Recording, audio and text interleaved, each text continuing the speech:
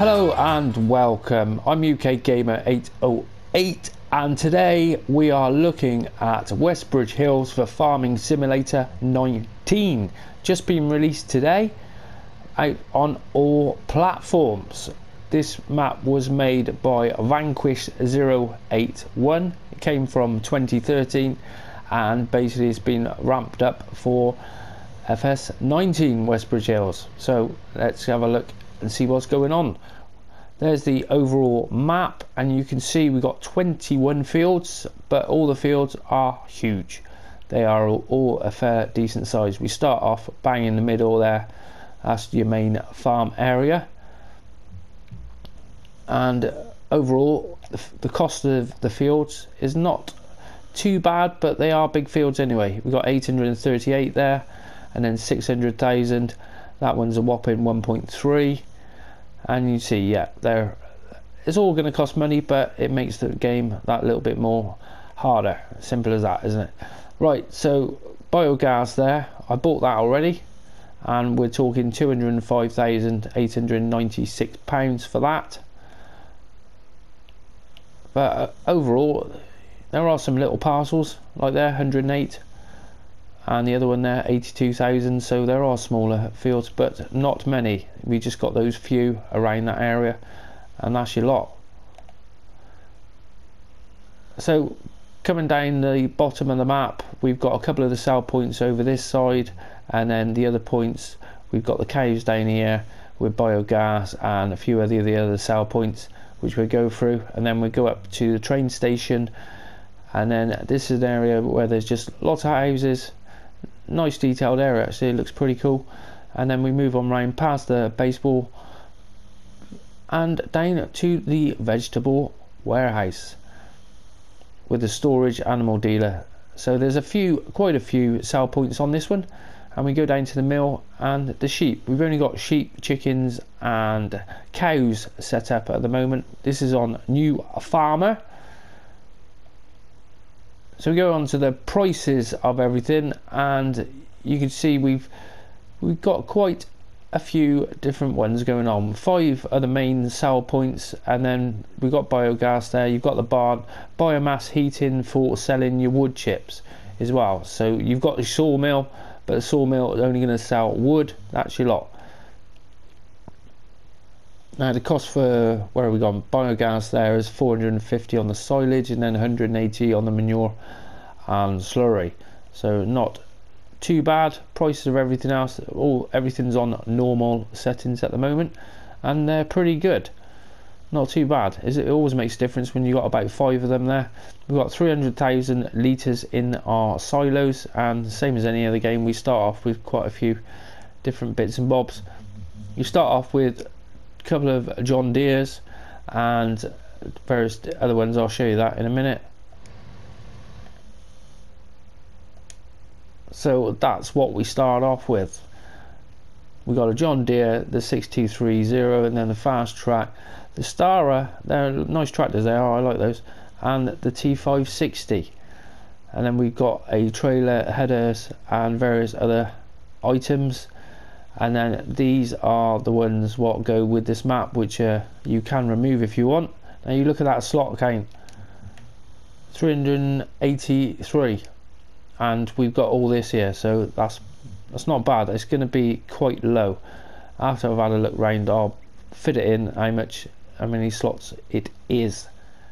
And with everything deleted is 167 slots. That's a crazy low number. That's pretty awesome. So there's a lot of you going to be loving that. Lots of modification available on this map. But we have got different fertilizer point in there, and then seeds point, herbicide point, that fertilizer point as well. And there's quite a few gas stations dotted around. But you haven't got excessive amounts. But at least we have different tractors, so that's cool. Right, so starting off, put the little map on and you see we're in the main farm area. Now going over this way, we've got our workshop trigger, and it's a shame but we can't go into these buildings. They don't open or anything, nothing there. which is a bit of a shame, but it is a decent area anyway out here. Then we've got the herbicide buy point with the fertilizers, liquid fertilizer and your normal fertilizer. And this is one of the silos. Now the silos on these, let me go back in and show you. There's the two different silos. That's the one we're looking at now, the multi-silo. Well, that's only going to take your potatoes, your sugar beet and your wood chips. That's it.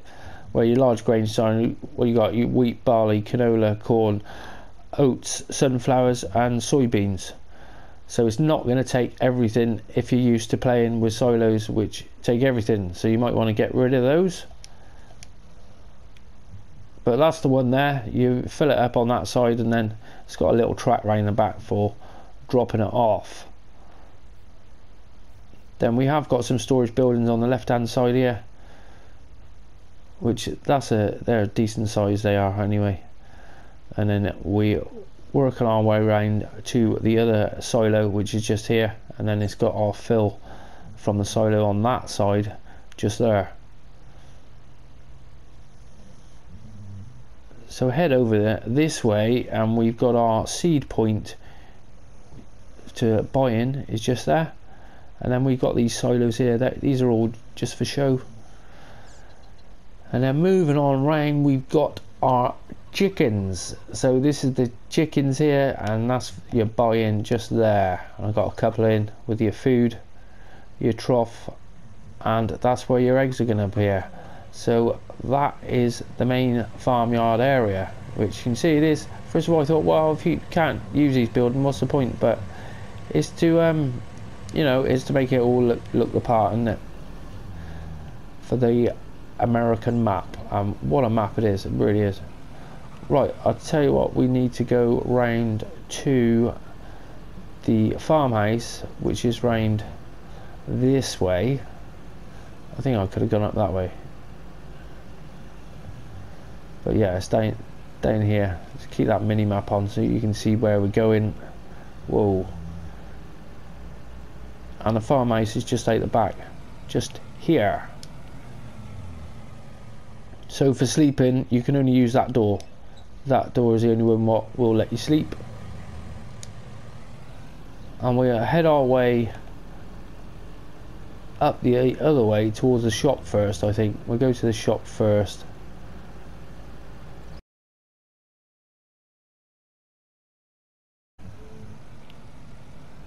So we're coming up to the shop now.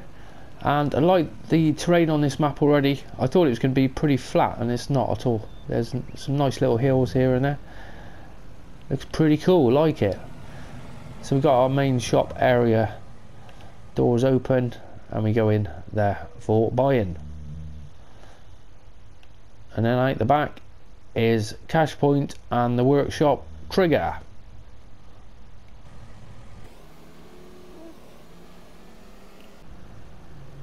Right, so we head our way down to the cows now, I think, and there's a couple of sell points down that way.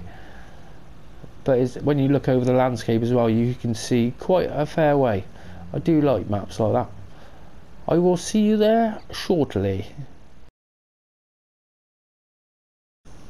So this is where we have our cows, and you see now we're at the bottom end of the map there. So we've got our food troughs just there, and then that's for bringing them in. And then we've got the manure point round the back here, and the water trough just there. Now I didn't see the slurry, but down this other end, oh there's a slurry. Yeah, I didn't see that massive huge slurry tank.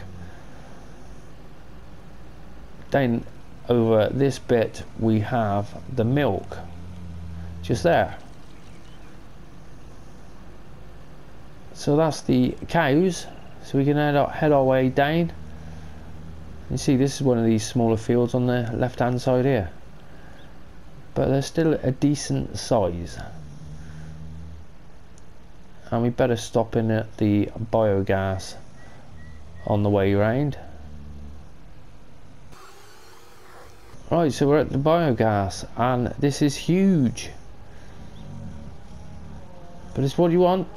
there's going to be a serious amount of silage in those bunkers. They're so deep as well. Awesome. Right, so that's where we're dropping off into there, and it hasn't got any chevrons on the floor, so I think you're going to be loading that one in. And then over this way we have got the lime station, and then the digestate point is just there, and then we'll head our way back over to the other side, and there's a fuel station just, oh, I thought, what is that there? I didn't notice that when I came round earlier. The weigh station. Anyway, there's a fuel point just on the left hand side.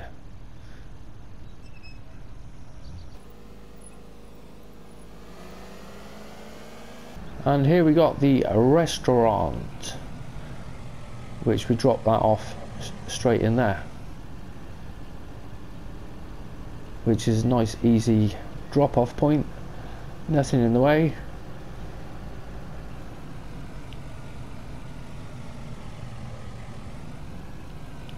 I thought it wasn't going to let me in that way then. And then here is where we're going to get rid of our wood chips, because like I said, you can't sell wood chips at the sawmill, you have to drop it off in the biomass heating station, which I haven't seen much of those since FS17. And they're a bit slow on those gates, or was I a bit too close to it? No, they are a bit slow. So here we have the sawmill, and same again, nice big open area.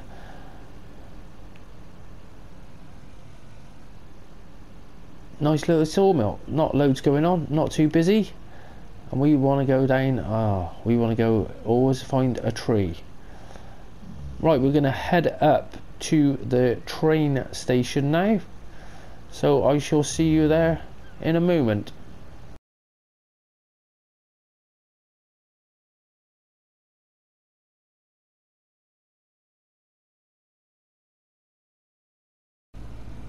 Right, so here we are at the train station, and it's got another big storage shed down there, which they're always a nice size. And your drop off is just up on this ramp, just here. So we'll head our way across the tracks. Why do I always manage to find somewhere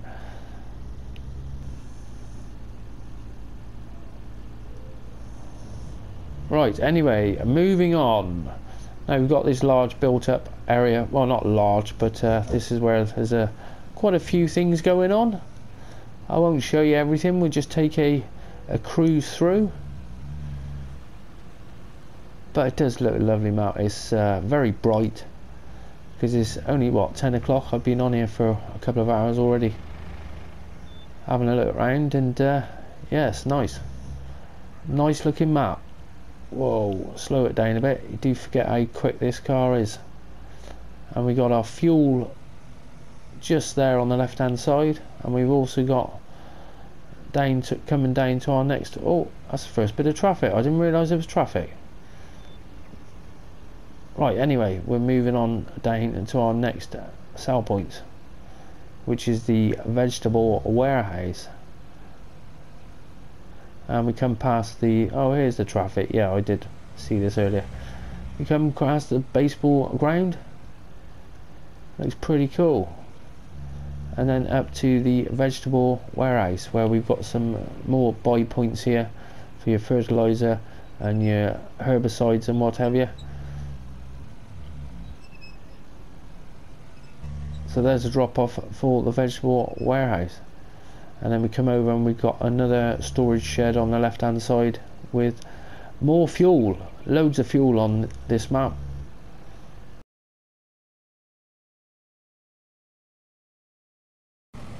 And then we come into the animal dealer, which triggers just there for it, and you see there's ones we've got at the moment, just those three.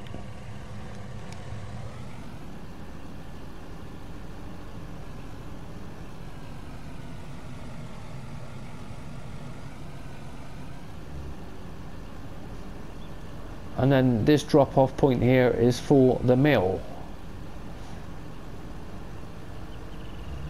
So they are quite together, a lot of these, which yeah, they're all quite sort of in little clumps in 3 places basically, aren't they? So right, let's head our way down towards the sheep pasture. I will see you there in a moment.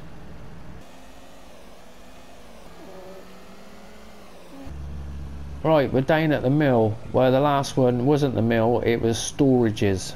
That was what that one was called. This one is the mill. I thought, got a bit confused with that then. So you drop off for us there, and then we go across the lines, and then we head our way down to the sheep pasture. But I do like all these hills. It's awesome, really love it. Whoa, slow it down. So we got our sheep pasture just there, and then there's your food and your water, and then your bales of wool are going to come over there on that square, and then over there at this point is where you're going to buy your sheep, just there. Right, so we just got to head down towards the spinnery now, which is down this way. I'll see you there in a moment.